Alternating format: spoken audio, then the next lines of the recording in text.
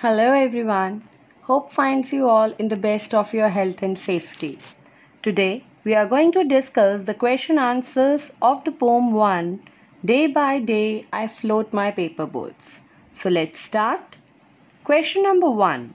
What does the poet do with his paper boats? So what he does, he used to float his paper boats in the running stream.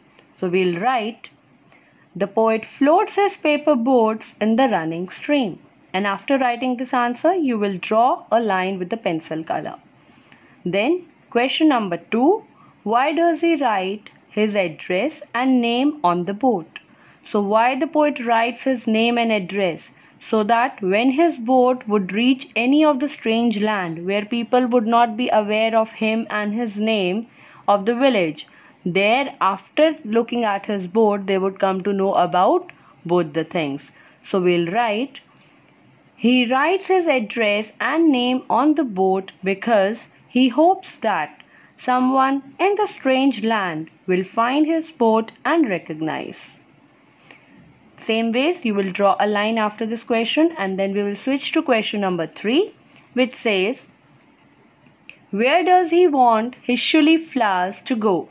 So where he wants his shuli flowers to go? He wants that they should land safely at night. So we'll write, the poet wants his shuli flowers to land safely at night.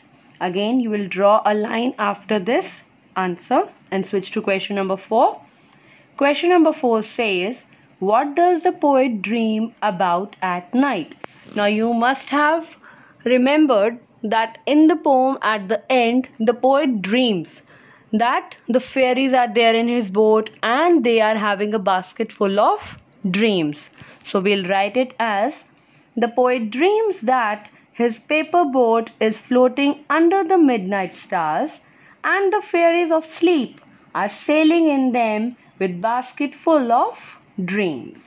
So after this answer also, you will draw a finishing line and then you will draw another one more line so that you can show that the question answers are ending here. I hope you all must have understood and you all will write these question answers in your notebook. Thank you.